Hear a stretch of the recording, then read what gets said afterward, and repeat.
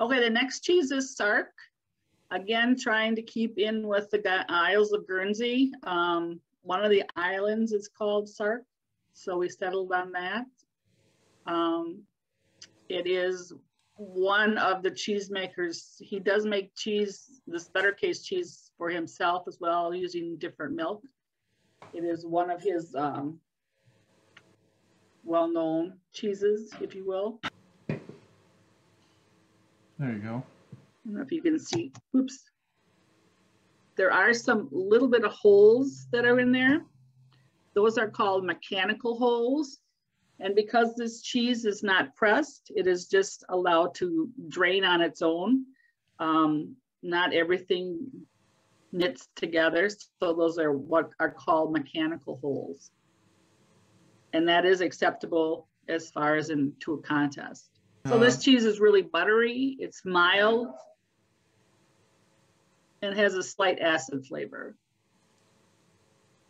So I saw that the description is this Butterkäse, like triple creme.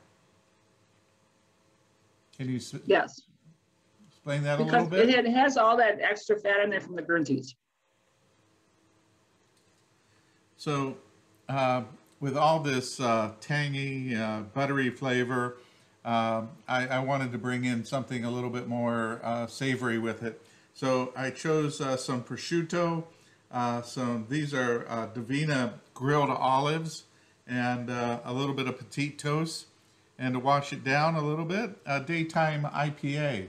Something a little light, but it has just enough hops in there to kind of kick up the spiciness in there. So that's a direction that I took.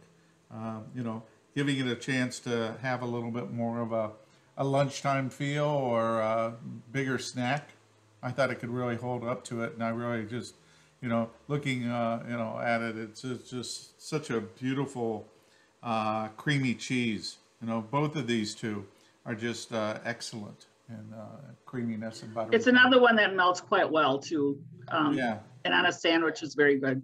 Yeah, I could see that. And I like the tanginess. There's just enough in there to give it a little bit of a kick without being overly powerful or overly tangy. But it's really nice. Just a great little cheese.